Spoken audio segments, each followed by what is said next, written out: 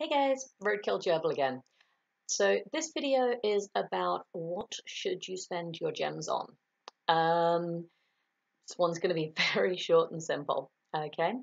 Um, it takes a lot of gems to get up to your Academy level 25. Academy level 25 is where you can get T4 troops, which we really want. So, um, you need to be saving as many as possible of your gems for the building materials. I strongly recommend that the first of the buildings that you really focus on for the building materials is the treasure trove. Okay, as soon as you possibly can, you want to get at least 10,000 gems in there on a 30-day turnaround. Okay, so for those of you who haven't got a treasure trove yet, it's like a bank. Okay, you you deposit your gems for ideally 30 days, um, and then you get back your gems plus more gems. Woohoo! Not a lot like my bank account then. But anyway, so the higher your level of your treasure trove, the more gems you get back, and the more gems you can put in. So you put more gems in, and you get a higher proportion of them back. It's fantastic. So that's what your crystal pickaxes are for, and you want to get that up to level 9 as quickly as you possibly can. So as soon as your castle goes up a level, the next thing that should go up is your treasure trove. Your treasure trove should be full at all times. Yeah, there's no reason not to. Okay, so as if you're just starting out or you haven't got your treasure trove yet, you are saving up to have at least 10,000 gems. Okay. Um, Once your treasure trove is where, as far up as you can get it, I would say the next place is into your war tomes for your battle hall.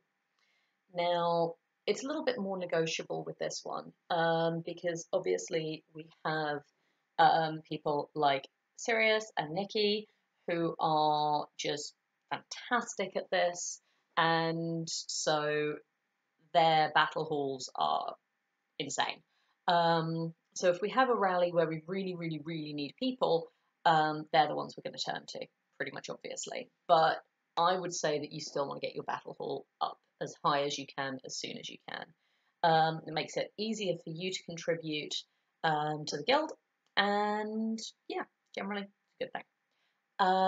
I would say the next one is your prison. Okay, so that's your steel cuffs. Um, yeah, so you don't need to get all of these up to maximum before you move on to the next one, but this is where your gems should be going. Okay, so yeah, get some steel cuffs. I can't help smirking. Um, and upgrade your prison again, just as high as you reasonably can. And the last one will be your soul crystals. Okay, so that will then get you your altar. I haven't even started that one yet because my prison isn't high enough level, so I can't really talk too much about that. Bear in mind that you are going to be looking at well over 200,000 gems in total, upgrading all of this stuff. You will also need to have golden hammers. So every building that you upgrade to level 25 will take a golden hammer. Okay. Now all of these things, your golden hammers, your crystal pickaxes, all of those can be bought individually, but they can also be bought in packages. So, for example, you can get, I think it's kind of 150 gems um, for 10 crystal pickaxes or something, or it's 10,000 gems for 1,000. So it's much better to get your crystal pixes and all of these things in the largest bulk that you can, because that's going to work out the cheapest overall, and you're gonna have to buy tons of them. So buy in bulk, okay?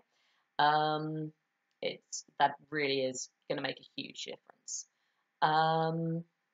So yeah. Other than that, obviously you don't want to be spending all of your gems on that because it's really boring. Okay, trying to get everything up to level 25 is just something of a grind. So you can use your gems for speed ups. Yeah, I try and avoid that. I know there are times when you just can't help yourself. Willpower fail, that's fine. But I would never use them for speeding up troops. Okay, troops die. Troops die a lot, especially with us seemingly. So it's worth just there's no point spending gems on those. The one place that I do think it's worth spending gems every now and again is on some of the Bravehearts. I'm gonna do another video in a little bit about how important the Bravehearts are and how useful they are. Sorry, how important the heroes are. And Bravehearts will help you to get your heroes up to those kind of legendary levels much faster.